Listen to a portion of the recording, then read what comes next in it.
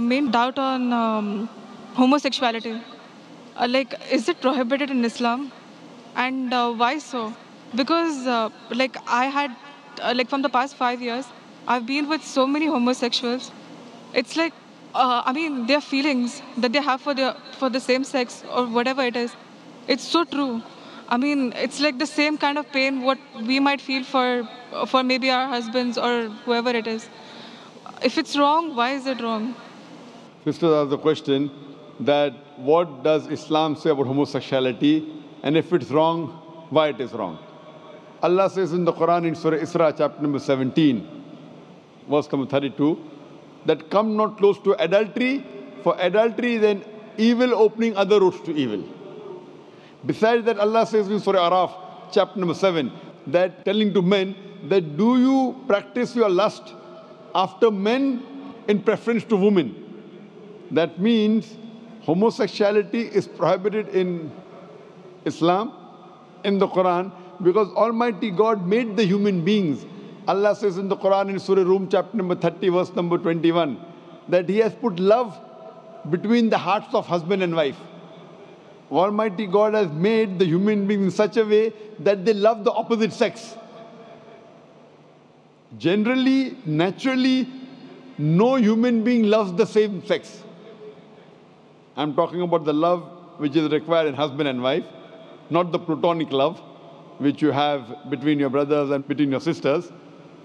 Now, initially, there was a research which said that homosexuality is genetic.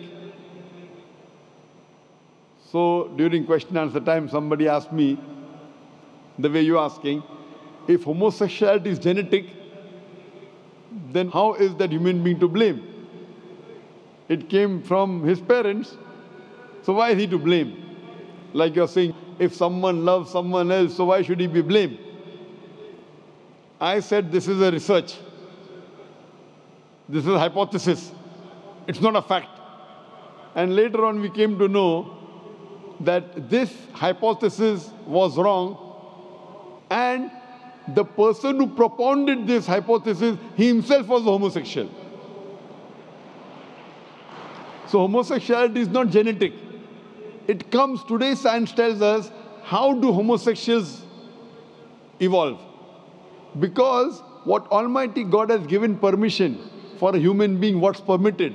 You get married, do nikah, you can have sex with your wife. And Islam says that while having sex with your wife is also worshipping Allah.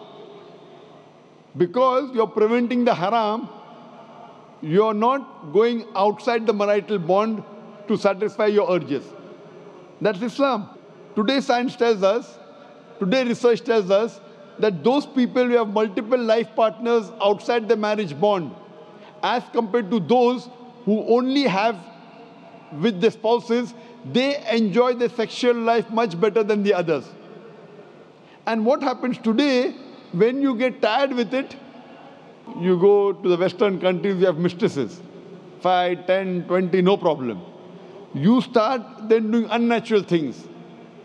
When you start doing unnatural things, you don't follow the law of the Creator and you try and satisfy your urges in the wrong way. The moment you keep on doing the wrong way, then you keep on going beyond what is natural, and that's how the person becomes homosexual. It is not genetic. Because you go beyond the limits what Almighty God has permitted you, you try other things, you try unnatural things, and finally you land up by saying you no longer enjoy having sex with the opposite sex, so you have sex with the same sex.